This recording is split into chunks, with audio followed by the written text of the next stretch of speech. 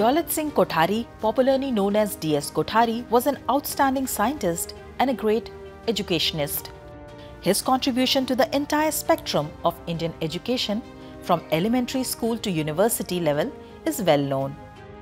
Kothari is regarded as the architect of defence science in India.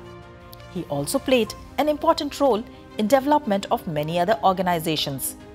Notable among them are the University Grants Commission and the National Council of Education Research and Training.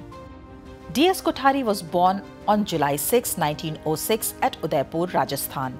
After obtaining his PhD degree from the Cambridge University, he came back to India and resumed his duties as demonstrator in the physics department of the Allahabad University. In 1948, the Government of India appointed Kothari as scientific advisor to the Ministry of Defence, and during his tenure, 11 laboratories were established under the aegis of Defence Sciences Organization. In 1961, Kothari was appointed the chairman of the University Grants Commission, and he remained in this post for almost 13 years. When the Government of India appointed the Indian Education Commission in 1964, Kothari became its chairman.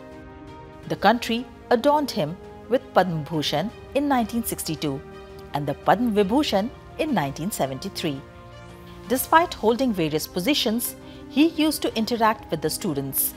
This was the reason that he had close contact with students and teachers till his death on February 4, 1993. This sentence of his will always inspire us. The true purpose of education is to understand the wonderful world around us, develop self-discipline, and give happiness to our home and society.